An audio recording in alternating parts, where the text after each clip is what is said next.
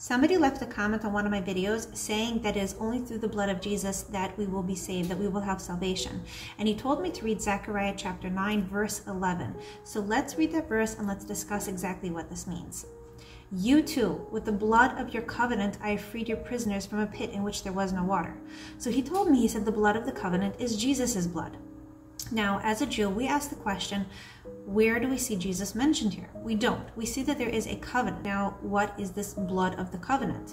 Do we find this anywhere else in the scripture? And the answer is yes. If we flip over to Exodus chapter 24, verse 8, we will see this. And Moses took the blood and sprinkled it on the people, and he said, behold the blood of the covenant, which the Lord has formed with you concerning these words. Now, what was the backstory here? The backstory is the Jewish people were standing at the foot of Mount Sinai, and they were entering into a covenant with God in which the Jewish people would accept upon themselves all 613 commandments. Moses and the people sacrificed animals to enter into this covenant, and Moses collected the blood in two separate portions. Half of the portion was put onto the altar, and half of the portion was sprinkled onto the Jewish people. This was the blood of the covenant, and it symbolized the unity of the Jewish people with God. Now, I don't always engage back and forth in the comments because I find it's not very productive. People who are engaging in the comments are usually pretty close-minded, and it's hard to have a conversation there. But I did reply, and I shared this information with him, and he replied back. He said, read still Isaiah chapter 49, verses 8 to 9. Verse 8 clearly shows us this is his blood, his meaning Jesus, of course, but your Exodus chapter 24 verse 8 says that is the flock's blood. Let me rephrase his point. His point is that in the verse that we will see, it is in the singular form. It's talking about a singular person, whereas over in Exodus 24 you're talking about an entire group of people. This is a covenant between the people and God. So he's saying there's a different covenant, and this is illustrated in Isaiah because Isaiah is speaking about a singular person. So let's examine that chapter and see who Isaiah is speaking about. Ko Amar Hashem, so says God, Be'es ratzon anisicha. In a time of favor, I answer you. Uveyoim Yeshua ezraticha, and in a day of salvation, I save you. Be'ezarcha, and I watch you. Be'atencha lebris am, and I will make you for a covenant nation. And then the verse goes on to establish the land, to cause to inherit the desolate heritages. We're going to focus on Be'atencha lebris am. Now this word, Be'atencha, is in the singular. It comes from the root, nun, sof, nun, which means to give, to set, to appoint, to make. We're going to deal with those definitions in a few minutes, but first let's go back to the question, why is Isaiah speaking in the singular? So we have to ask the question, who is being spoken of in this chapter? So if we go back up to the very top, we go up to 49 verse 3, we see that God is saying, you are my servant Israel, about whom I will boast. The word used there is Abdi. Abdi means servant in the singular. What God is saying is, you, Israel, are my servant. All of you together, you're unified. You are my servant. You are one unit who are serving me. The verses then go on to speak about the servant who is going to be a light unto the nations, who is ultimately going to bring salvation to the world. You see, the role of the Jewish people is to elevate this world in the servitude of God. And yet, the nations of the world don't really love us very much. As Isaiah says, we are despised of men.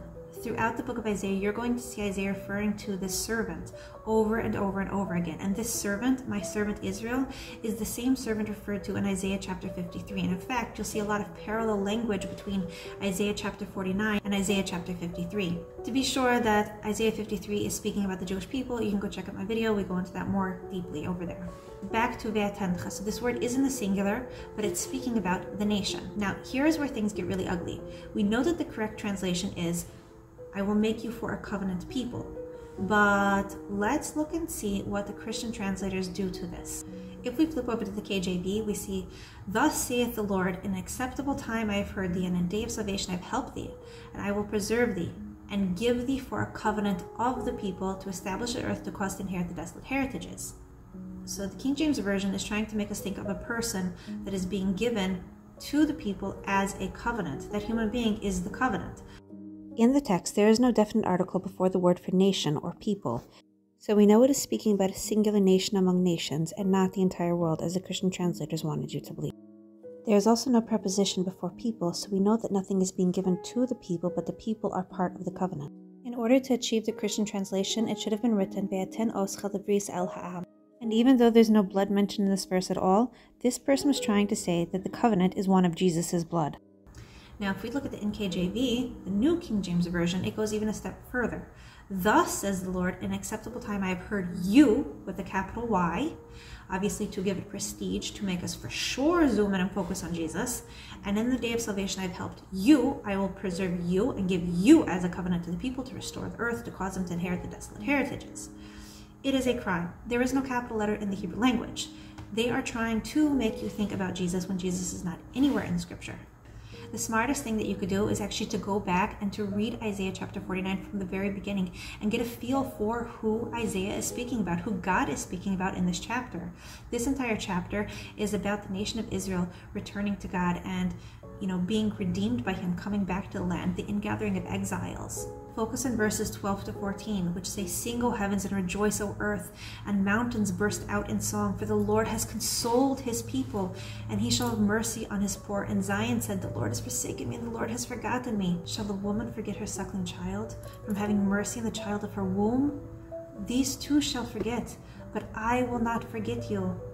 You see, God will bring his people, his covenant nation, back to the land of Israel to serve him in the end of times. And though we have been despised by the nations of the world, there will come a time when the nations are going to wake up and say, "Oh my gosh, what did we do to the Jewish people?"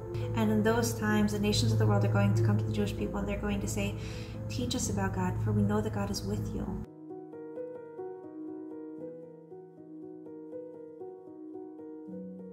Now we have to ask the question, what is the catalyst that will actually bring back the Jewish people out of exile? What is the catalyst that will redeem us? And the answer is found 10 chapters ahead in Isaiah 59 verse 20. "And a Redeemer shall come to Zion, and to those who repent of transgression, Jacob, says the Lord." It is the repentance of the Jew that triggers the coming of the true Messiah. Now, what does it mean, repentance? It means going back to the covenant that we sealed at Mount Sinai. We entered the covenant that day. We said, "We're going to do all of your commandments, God." While Christianity says that a person is only redeemed by God through the blood of Jesus, the book of Isaiah tells us something very different. Over in the very first chapter in verse 27, it says that Zion will be redeemed through righteousness and justice. It is through fixing our behavior, through caring for the widow and the orphan and caring for the destitute. It is through doing all of God's commandments, both in our heart and physically, that we will be redeemed. In Malachi chapter 3 verse 7, God is crying out that the Jewish people are not keeping his laws. "Return to me and I will return to you," he promises us. We're in a relationship with God and we have to feel love for God and we have to do the things that he loves as well. And moreover, we have to love the people that he loves and we have to take care of them. God loves works. God loves our mitzvahs. God loves the fulfillment of the commandments. He loves when we care for other people, when we work to make this world a better place, and when we do the things that increase our relationship with him. There are two vital components to serving God. There is the commandments between us and God, and there are the commandments between us and man. Both of them are extremely important. Isaiah chapter 40 begins with God comforting his people. He says, "Nachemu, nachemu ami." Be comforted, my people, be comforted. Why? Because the exile is going to come to a close and the Jewish people will be atoned for through their sufferings. We have suffered so much, and though we pray for a day when the sufferings will very quickly end, they served a purpose. They purged us, they purified our hearts, they caused us to recalibrate, to come close to God. Nowhere in the Bible we will find that it says that our atonement will come through the blood of Jesus. Nowhere in the Bible does it say that we can have atonement through the death of another human being. It doesn't work that way.